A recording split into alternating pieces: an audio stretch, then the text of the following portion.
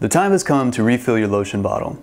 But even though you can see that there's about 10 to 15% of the lotion still left in here, you can't get any out. It's just, you're pumping out blanks.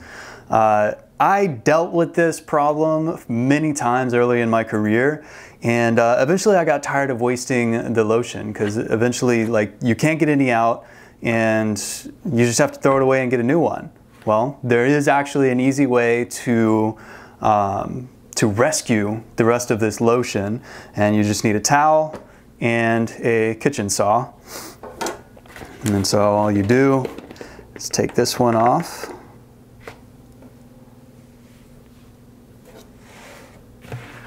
And come down here. Now I personally like to just go straight in at first. And you know, always make sure that you're like above here. If it goes all the way through and you're holding it over here, you might stab all the way through on accident. So always make sure you're holding from the top and you don't angle it upwards. All right, so you go in and then you can just start going around from there. If you just try to make the initial cut right here, I find that there's just a lot of unnecessary sawing, and it's just easier to punch the hole through and then start sawing from there.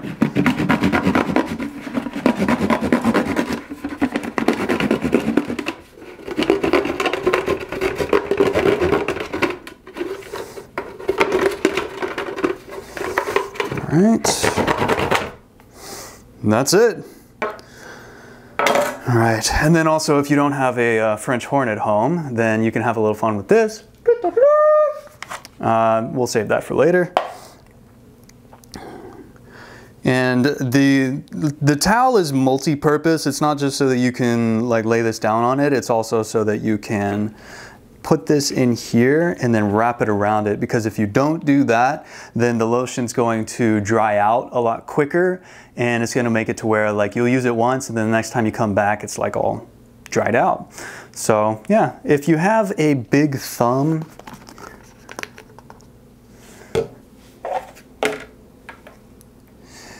you can just do it with one hand. So, you know, you kind of stir it up and around, and then as you're letting it come up, you stir around so that it kind of gets the rest of the lotion. You can also kind of, you know, bring it down here. I mean, all this is pretty self-explanatory, but if you have an issue with just doing this with one hand, you can prop the lotion bottle up on something, and then, yeah, at that point, you can go away at that. I find this so much harder, but there again, it's because I can just go away with my thumb.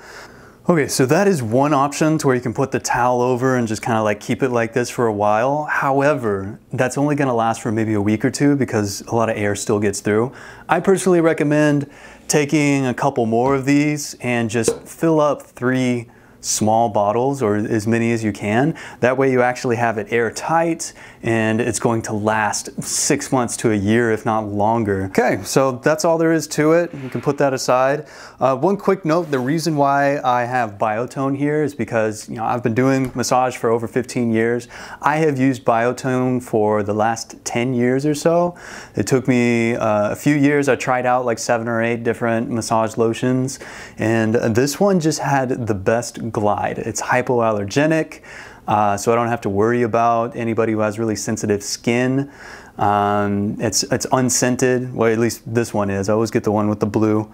And then just other lotions, I noticed that there was like, I would be kind of like skidding across, or it would just kind of like feel weird, or maybe they might be more oily or something. My clients have never complained about feeling greasy after this kind of lotion, whereas if you use like some other kind of like massage oil, I never use massage oil. It's reasonably priced. At this point, I mean, it used to be like 50 bucks, but I think it's like 65 bucks for this big jug. And I mean, I'm a massage therapist. This is my full-time gig, and I probably run through like maybe 2 of these per year, maybe 3. So yeah, I mean, if you're just a hobby massager, you know, this is gonna last you a long time.